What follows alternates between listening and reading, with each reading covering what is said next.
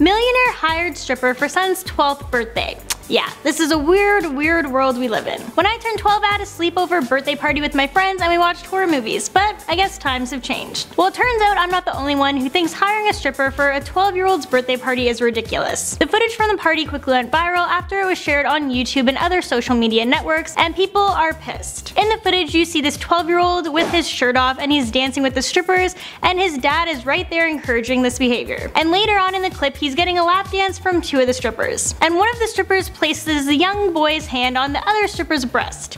Yeah, beyond inappropriate. It's bad enough a father thinks this is okay, but the fact that these two women are okay doing these kind of things with a 12-year-old is a bit bizarre. The father has not been named, but it's been confirmed that he is a millionaire, and he allowed all of this to happen at his son's party in front of his friends and family members. It's been reported that the father did this hoping it would turn his son into a man. A man, really. This kid is 12, he's just beginning to go through puberty. And yeah, teaching him to objectify women from such a young age, what a man he's going to turn out to be. A lot of people are saying that this is child abuse and pedophilia, and they are trying to have charges placed against the father. Let me know down in the comments what you think about this story. Do you think what this father did was okay or widely inappropriate? Let me know your answers down below. Hey guys, thank you for joining me on this beautiful Friday. I'm Courtney McGinley. TGIF, we made it to the weekend. Let me know what you guys have planned down in those comments. Also, don't forget to subscribe to this awesome channel of ours if you haven't already. And make sure you show us some love by giving this video a big thumbs up. Alright, as you guys know, we have a lot of interesting news stories headed your way, so without further ado, let's get started. Next, the mystery over the death of 15 million Aztecs may be solved after nearly 500 years. Scientists are now saying that they have discovered the cause of an epidemic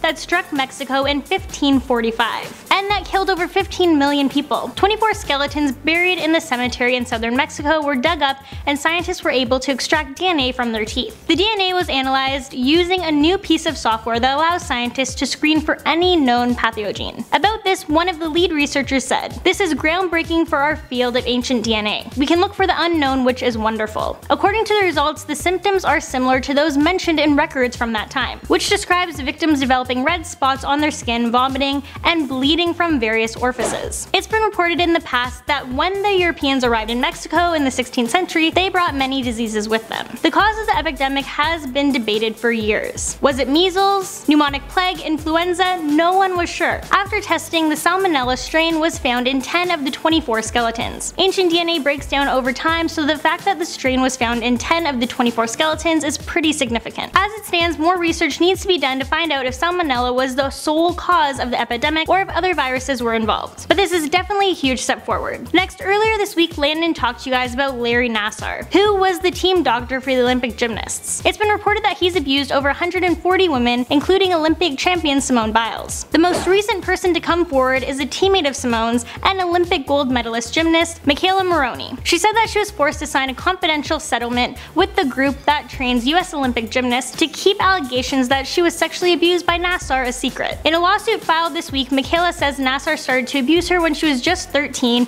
in the US national team training camp, and it continued for the rest of her competitive career. At the time of the assault, Nassar told her that she was receiving medically necessary treatment that he had been performing on patients for over 30 years. McKayla's attorneys revealed that she was abused between 50 to 100 times by this man, including during the World Championships. Nassar has admitted to sexually assaulting female gymnasts, possessing child porn, and molesting girls who sought treatment. He was sentenced earlier this month to 60 years in federal prison for possessing thousands of images of child porn. Next, the Grammys will be airing live on January 28th at 7:30 on CBS, and people are really excited about it. It's been revealed that Miley Cyrus is set to hit the stage with 5-time Grammy winner Elton John. We will also get to see Sam Smith, Cardi B, and Bruno Mars perform. Let me know down in the comments who you're most excited to see. Next, Jim Carrey has been voted the greatest comedy actor of all time. I mean, no surprise there. Jim Carrey is great. I'm pretty sure the first movie I ever saw him in was Liar Liar, which if you haven't seen it, you need to watch it because it's hilarious. However, his first hit film and breakout role was in Ace Ventura: Pet Detective, which was released in February of 1994. This film cost $15 million to create and made $107 million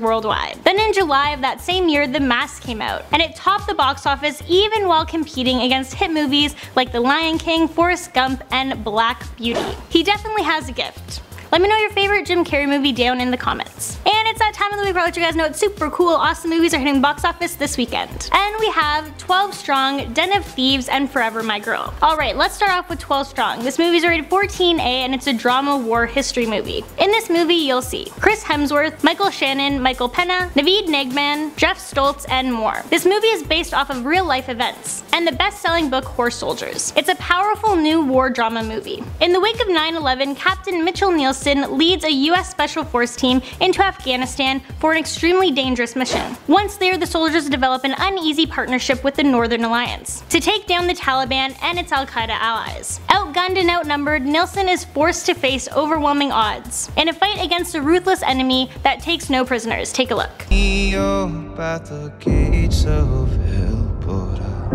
Won't back down. We're fighting with horsemen against tanks.